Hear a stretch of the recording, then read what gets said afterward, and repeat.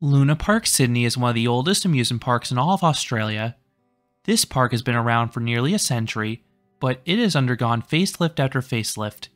The park has survived multiple closures, and the ride lineup has changed mightily over the years, most recently with the $30 million renovation just 2 years ago.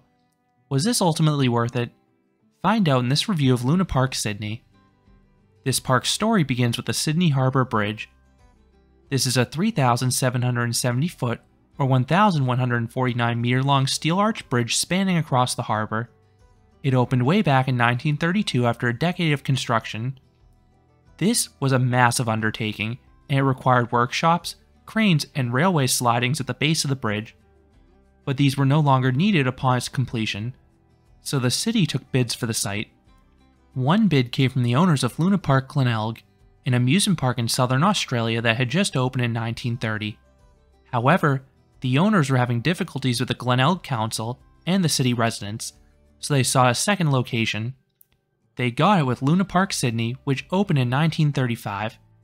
Many of the original rides actually came from Luna Park Glenelg, which closed in 1934 due to the ongoing issues with the town.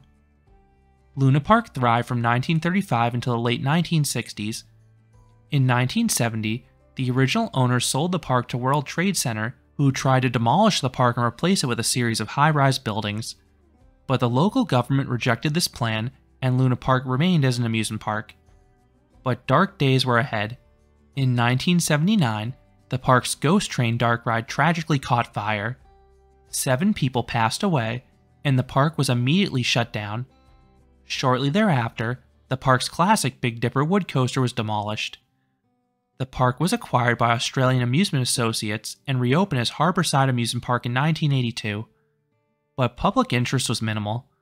The park had basic carnival rides, and the park closed in 1988 after multiple inspectors found maintenance violations. During its closure, the Luna Park Reserve Trust was formed, making it one of 2 parks in the world, along with Tivoli Gardens, that are protected by government legislation. This meant the site would always be an amusement park, but they just needed to reopen it. It reopened again in 1995, this time as Luna Park. The anchor attraction would be an even bigger Big Dipper than before. This arrow looping coaster would open as the tallest and fastest coaster in all of Australia. The park's future rested in this ride, but was met with opposition from day one. If you're unfamiliar with Luna Park, you should know the park borders multiple apartment buildings, and most residents are not exactly coaster enthusiasts. The EPA approved Big Dipper's construction, but they placed the park under strict noise limits. There were a series of times the coaster could not operate. That was bad enough, but locals sought injunctions to stop the ride from operating entirely. This doomed the ride in the park, causing it to close in 1996. Luna Park and Big Dipper reopened for special days in 2000 and 2001. These include the Sydney Olympics, select weekends, and school holidays. But this was only temporary, and the park once again closed. It was redeveloped once again, reopening in 2004. Fortunately, the park has been fairly stable ever since. Over the past 2 decades, it is only closed for the COVID-19 pandemic, like many parks across the world, and for its most recent renovation. In 2021, Luna Park commissioned a $30 million upgrade. This included 9 new rides, including 3 roller coasters, one of which would be a prototype Intamin single rail coaster named Big Dipper in honor of the 2 coasters that came before it.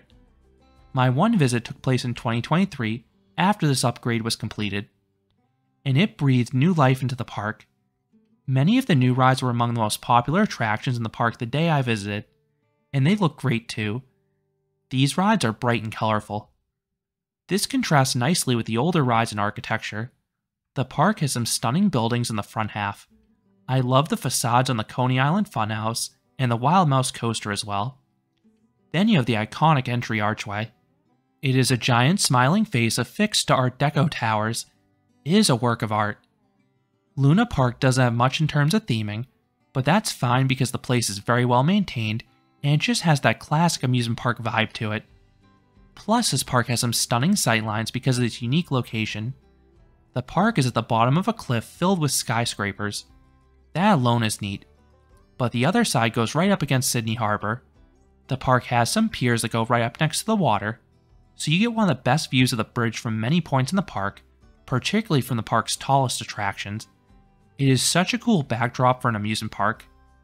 This location also makes the park highly accessible from anywhere within Sydney. The best way to reach the park is by boat. You pass right under the bridge and get a great skyline shot of Luna Park as you approach it. Ferries run every few minutes from Darling Harbour and/or Circular Quay all the way to Milson's Wharf, which is just a 1-minute walk from the main entrance. Alternatively, you can access the park by train. The Milsons Point train station is roughly a 5-minute walk from the main entrance. The one method I'd advise against is driving a car. Luna Park is a modest-sized parking lot, but it is very pricey. It costs roughly $10 per hour and maxes out at $50 for the day. Meanwhile, the public transit options I mentioned cost roughly $5 each way from downtown Sydney. Luna Park is free to enter. Most parks with this setup offer guests the option to purchase tickets if they only want to ride a few attractions, or a wristband if they want to ride many attractions. Luna Park oddly only offers a wristband, so it is all or nothing. Wristbands can cost as little as $44 if you buy in advance on the right day, but they can cost you $75 the day of. It's pretty pricey when you look at the ride lineup, but it's not too surprising for a park located in a bustling metropolis area. Luna Park is open year-round, but it is not open daily. Compare that to the parks on the Gold Coast that are open almost every single day. Luna Park is consistently open Friday through Sunday. They offer additional weekdays during school holidays. Then the park's hours can vary mightily by the time of year. The park can close as early as 3 p.m. or stay open as late as 10 p.m.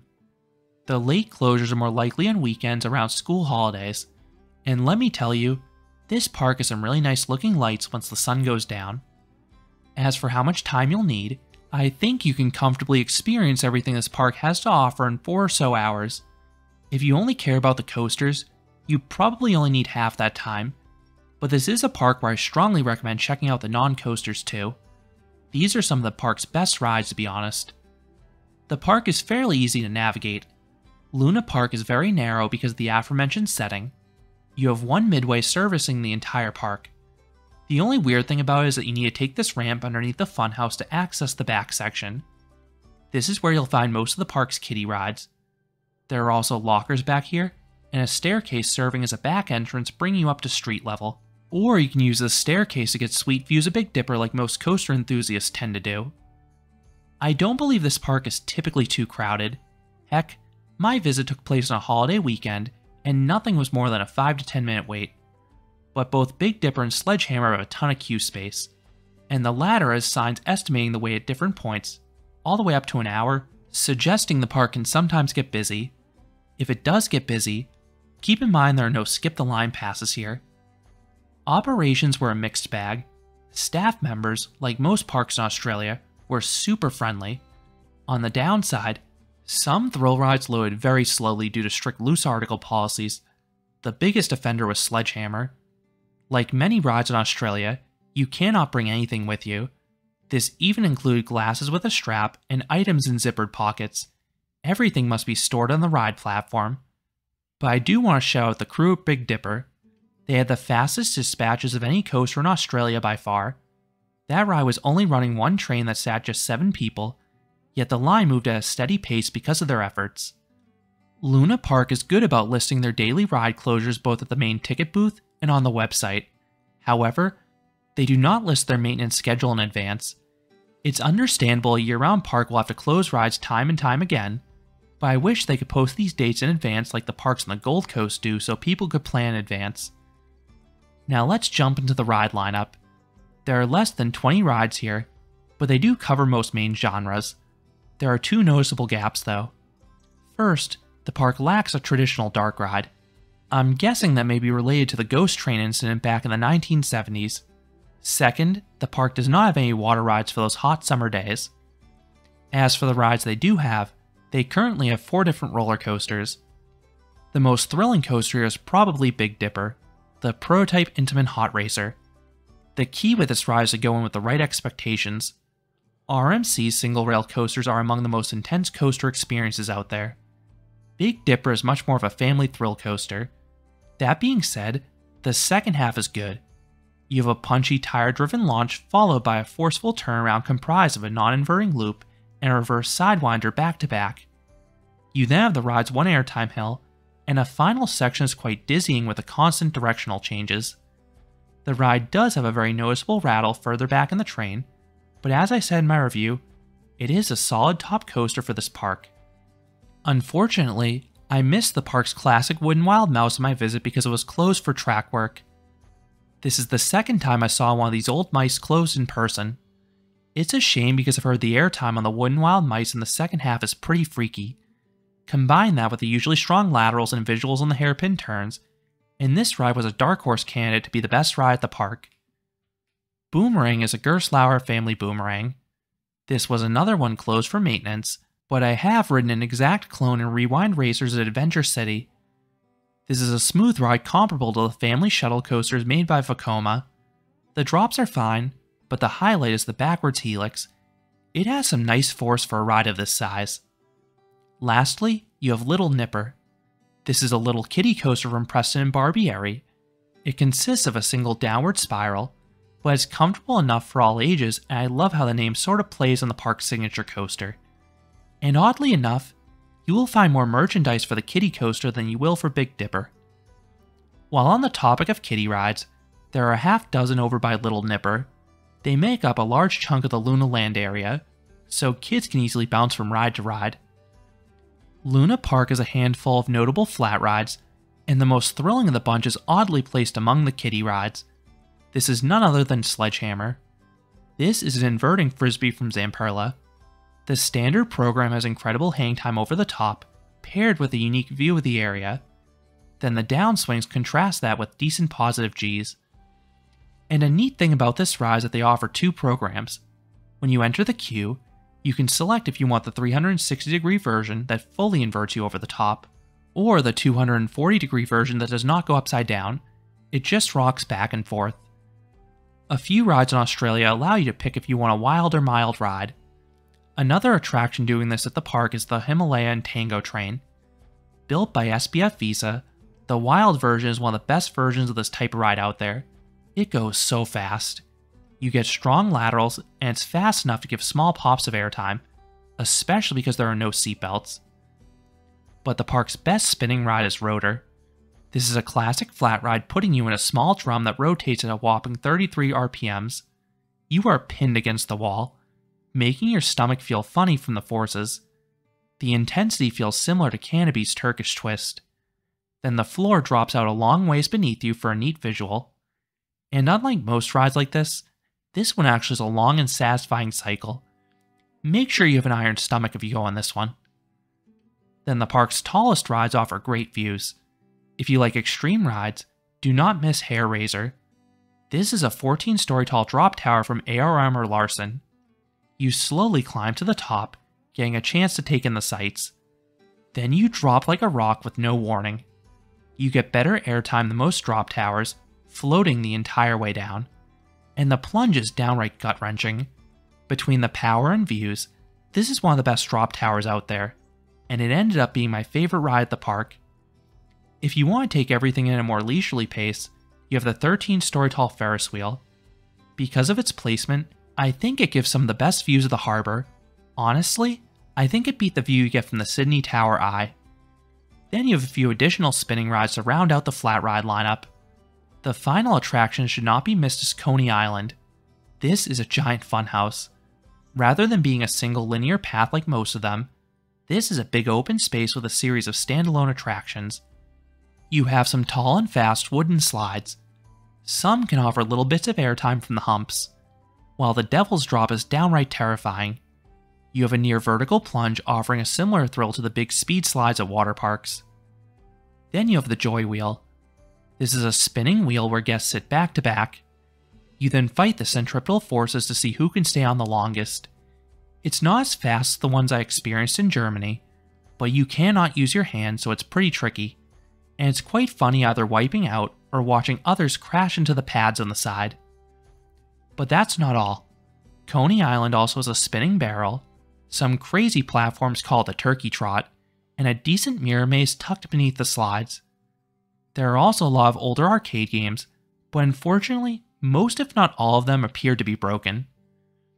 The park does not have much in terms of live entertainment, as you do not have a dedicated stage, but you may see some performers singing and dancing on the midway at set points of the day. The park does have a lot of carnival games though, including a few weird ones I had not seen before. Lastly, let's talk about the food. The snacks here are good. My wife loved the gelato, and my soft pretzel was solid. But the entrees are disappointing. They are very pricey, and we didn't think the quality was anywhere close to the price. If you're hungry, I would honestly recommend leaving the park for an hour to get food and come back. So do I recommend Luna Park? Yes, I do. This is a fun little park located in the heart of Sydney. While the park may not have as much quantity as some parks with more land, this park has a delightful blend of attractions. You have some modern thrill rides from the recent expansion like Big Dipper. Then you have some unique classics like the Funhouse and some older flat rides too. And don't forget about the park's setting. That is a big part of the experience. The biggest con with this park is its price, but you're in a big tourist area, so it's not unexpected, it's just a reality. But I think you'll have a lot of fun if you give this park a shot between the views and attractions. So those are my thoughts on Luna Park Sydney. What are your thoughts on this place? Let me know what you think of the park, especially if you saw it before and after the renovation down below. If you enjoyed this review, I would appreciate it if you gave this video a like, and you consider subscribing, because there'll be a lot more roller coaster and amusement park videos here at Canopy Coaster. Thanks for watching.